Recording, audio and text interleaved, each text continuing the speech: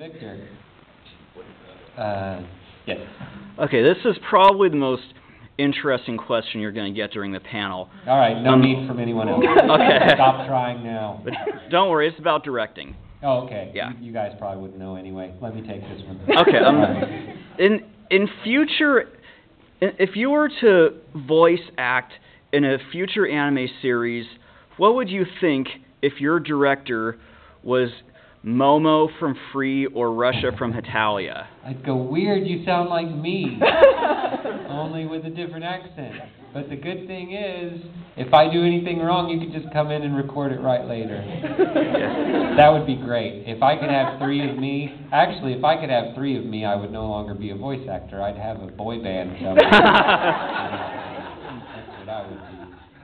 What was it like directing the scenes from Free that featured Momo? I have to be careful how I say this. I've got it. I never really planned on being Momo, but I wound up being Momo because I did not cast everyone in that show. Because of the circumstances surrounding that show, it was kind of a, hey, let's see what bigger named anime dubbers we can get to be in this kind of thing. And so I did not make all of those choices. I did make some of them. I'm not going to tell you which ones. I'll let you just guess. All the good ones I chose. And so it was more of I was told that I was going to be Momo.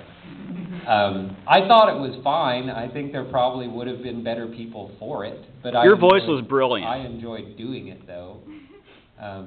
Any chance to play a spastic young man, you know, I can do that. I was one of those, so I know how to play them.